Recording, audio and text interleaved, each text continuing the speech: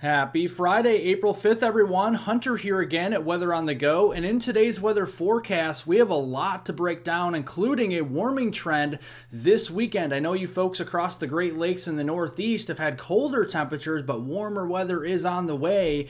And that warmer weather will lead to some severe weather this weekend where those temperatures warm up, especially across the middle of the country, and a sluggish storm moving across the United States as we go into next week, literally taking up residence from Monday, April 8th through next Sunday on April 14th, and that will bring widespread heavy rain with flash flooding concerns and some significant severe weather to parts of the country. We'll dive into the details in today's weather forecast. If you are new here to Weather on the Go and you like detailed, accurate weather forecasts across North America and the tropics coming up through this year, make sure to hit the subscribe button down below and also the like button down below. It helps out more than you know. So let's look at the big picture across North America here today.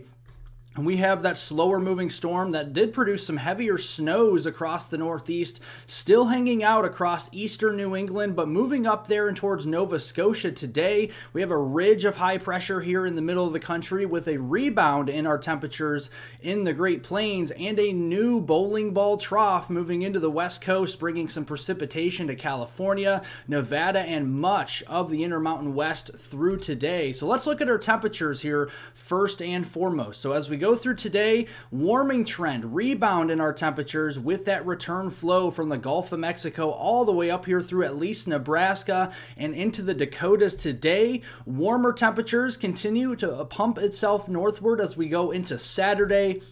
And especially to end the weekend on Sunday, widespread spring-like temperatures across the south and southeast, and that will bring some severe weather concerns as we do go into the weekend, because that trough out west will eventually eject across the Great Plains, intercepting some of that warm, moist, and unstable air, and that will be ejecting into the upper Midwest as we get into Sunday, April 7th. So with that in mind, we're going to see some precipitation with that as well. So that slow-moving system we were talking about moving into Nova Scotia and the eastern New England states, bringing us some rain snow mix here today. That will continue as we go into tonight. But look out west. We have some very heavy snow breaking out across the Rockies here into the Pacific Northwest. We're talking eastern Oregon, into Idaho, into western Montana, right straight down the Rockies there into the Four Corners region as we go through tonight. Seeing some heavier snow continuing across those areas in the central and northern Rockies on Saturday, but a low pressure system on the lee side of the Rockies will move out into Nebraska as we go into Saturday. This will be for tomorrow and produce some potential severe weather from Nebraska southward into Kansas, potentially into Oklahoma during the day. That will lift up to the north, bringing us some rain and snow mix across the upper Midwest on Sunday, with the heaviest snows back to the west across Montana and Wyoming. So let's look here at our severe weather chance for Saturday. The Storm Prediction Center's Day 2 outlook has a slight risk for severe weather. That's a level 2 out of 5 on the scale from Nebraska, the Hastings region, down into portions of northeast Kansas, but a large marginal risk, a level 1 out of 5, stretching from southern South Dakota all the way down here toward the Tulsa, Oklahoma City area into northeastern Oklahoma on Saturday.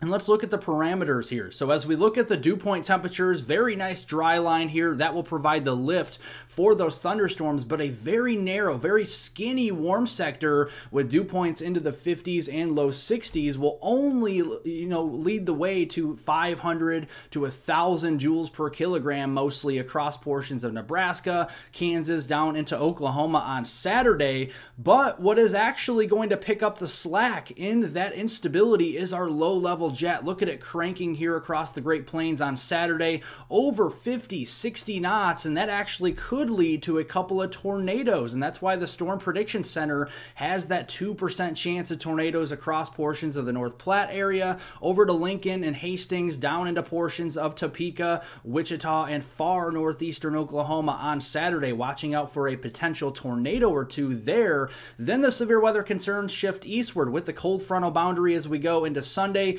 more of a middle and lower Mississippi Valley concern here from Illinois over to Indiana, down into through Kentucky, western Tennessee into Mississippi, all the way down into portions there of Louisiana on Sunday. And then as we go into early next week, another trough continues to move further to the south into the Four Corners region on Monday. That will slowly drift eastward through New Mexico on Tuesday, and then that parent trough will eventually arrive into Texas Hill Country by the middle of next week on Wednesday, April 10th. So a very slow moving storm, and this is going to produce a multi-day severe weather outbreak across the deep south. So starting on Monday, April 8th, definitely seeing a slight risk of severe weather in and around the Dallas-Fort Worth area over here to Shreveport and close to the Houston Metroplex as we go into Monday. Very similar area as we go into Tuesday, as this system is not going to be moving very fast. So again, the Dallas-Fort Worth area into Shreveport, Houston, and even Lake Charles there on Tuesday, slight risk for severe weather.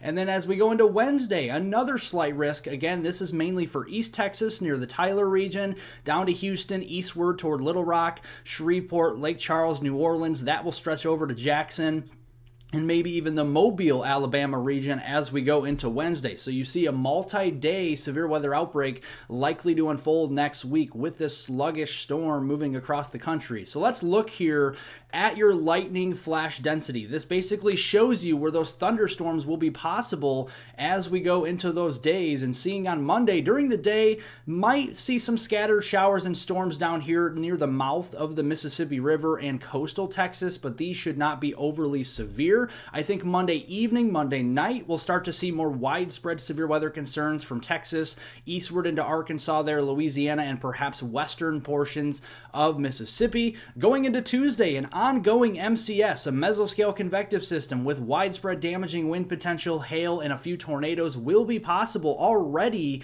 for your Tuesday morning commute. This is in and around the Dallas-Fort Worth area. And then as we go through the day, that MCS will start to move eastward, and we'll have back building with that outflow boundary with more storms forming near central and southern Texas Tuesday night. Then as we go into Wednesday, another cluster of storms or a loosely organized mesoscale convective system will be possible down here again near the mouth of the Mississippi River toward Louisiana into Mississippi and southern Arkansas, and that will continue to move eastward into the Dixie Alley region and the Gulf Coast states going into Wednesday night. So you guys get the big picture here. Severe weather is possible each of those days. And going into Thursday, we're still dealing with this storm. Maybe not as much severe weather, but definitely some very heavy rains from portions of the Mid-South up here through the Ohio River Valley. I wouldn't rule out some isolated severe weather across the Southeast, but I think Thursday, we're not really seeing the dynamics for a big outbreak there. As we go into Friday, heavy rain across the eastern seaboard, Maine to Florida. That's what we're going to see for some heavy rain on Friday the 12th. Saturday, seeing a rain-snow mix up here across New England again as cold air tries to move in on the backside of our storm. A little mini storm to the north across the upper Midwest, but most of us starting to dry out on the backside of this storm by next weekend with a strong high pressure system settling in across the southeast. And as we go into Sunday, we'll finally get rid of that storm and start to dry out across most of the lower 48, but not before we get a huge dumping of rain across the eastern 2/3 of the country. Just look at the total precipitation here. This is in inches through Sunday, April 14th, essentially through mid-month. Look at that from the northeast through the Ohio Valley back into the deep south here, and just zooming it in and show you some of these potential totals. We could be talking over 6, 7, 8 inches down here from East Texas through northern Louisiana, southern Arkansas, into west central Mississippi, stretching eastward through the Ohio Valley, the Tennessee Valley, the southeast, all the way up into New England, the northeast here. We're going to be talking widespread soaking rains, 1 to 3 inches here on the table through the Sunday, April 14th timeframe. So flash flooding will be a concern, and any snowfall prospects during that time. We're getting into the middle of April. The snowfall is going to become more, few and far between. So we're really not talking any major snowstorms, but I wouldn't be surprised for areas in interior New England if we do have cold enough air for a couple more inches of snow or several more inches out west where we have those higher elevations. The colder air is easier to produce snow out west. So we'll watch that here for you folks. A very slow moving storm as we go into next week. Multiple days of of severe weather and heavy rain. We'll keep you updated, potentially with an afternoon video update here right on this channel. So make sure to subscribe to the channel down below for accurate, detailed weather forecasts. We'll keep you covered, like I said. Make sure to press the like button, the thumbs up button down below, and I hope everyone has a wonderful rest of their Friday out there.